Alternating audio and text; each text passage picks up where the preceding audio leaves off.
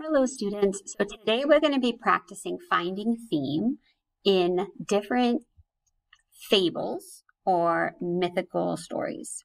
All right, so here we go. The young crab and his mother. "Why in the world do you walk sideways like that?" said a mother crab to her son. "You should always walk straight forward with your toes turned out." "Show me how to walk, mother dear," asked the little crab obediently. "I want to learn."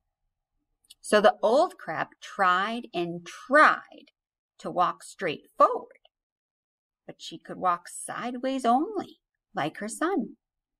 And when she wanted to turn her toes out, she tripped and fell on her nose.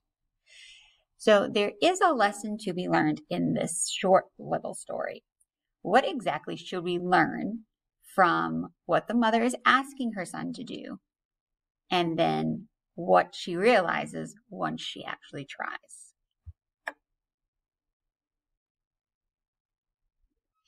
Hello students, this is the next story in our sequence to go ahead and listen to it. Remember, this is a fable or a mythical story, so it's not real, but it does teach a valuable moral lesson. And that's what we're trying to find what it is. So take a listen. Here we go. The Farmer and the Stork. A stork of very simple and trusting nature had been asked to be a happy party of cranes to visit a field that had been newly planted.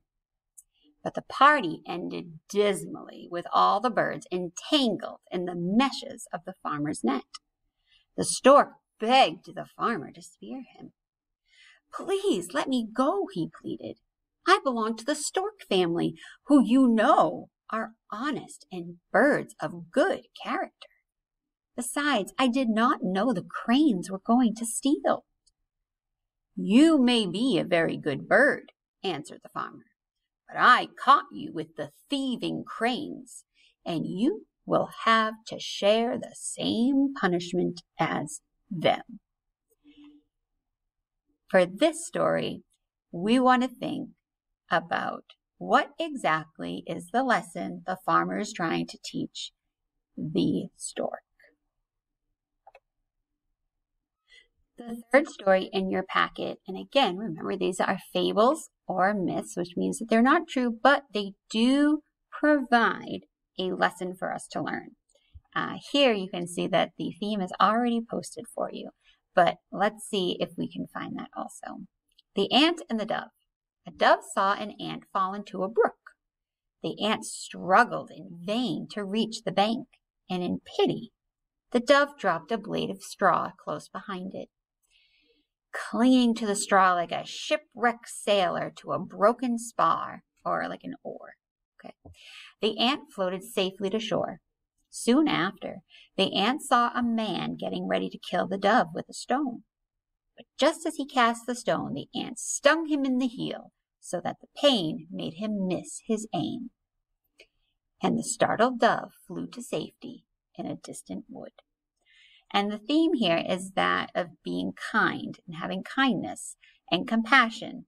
Either of those would be great examples for a theme of this short little story.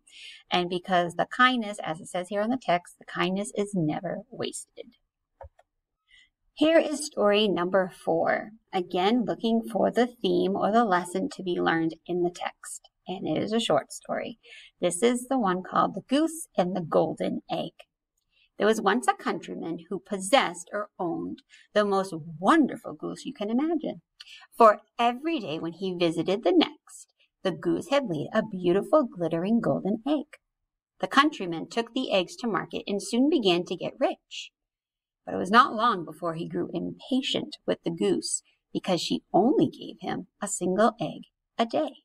He was not getting rich fast enough.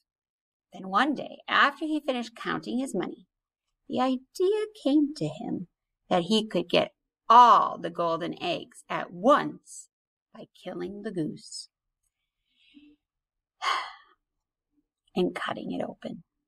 But when the deed was done, not a single golden egg did he find. And his precious goose was dead.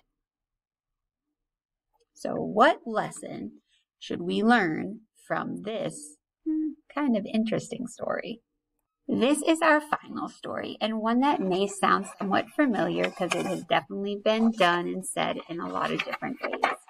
So for this one, it's called The Lion and the Mouse. Remember, we're looking to see what is the theme or message that the author is trying to tell us in the text.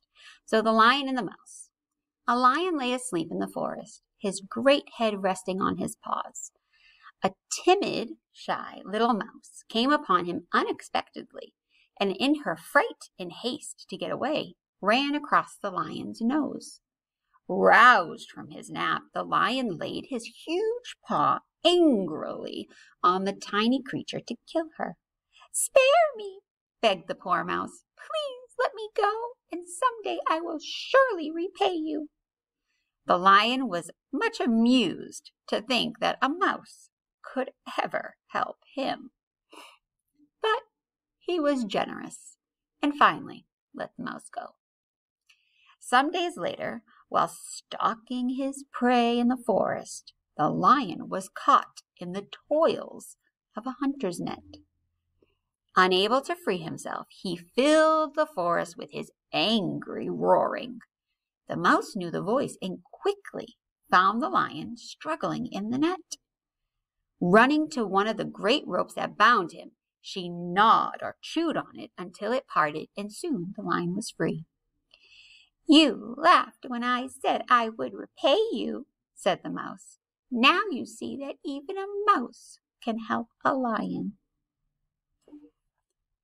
What theme or message or lesson should we be learning from this story of the mouse and the lion?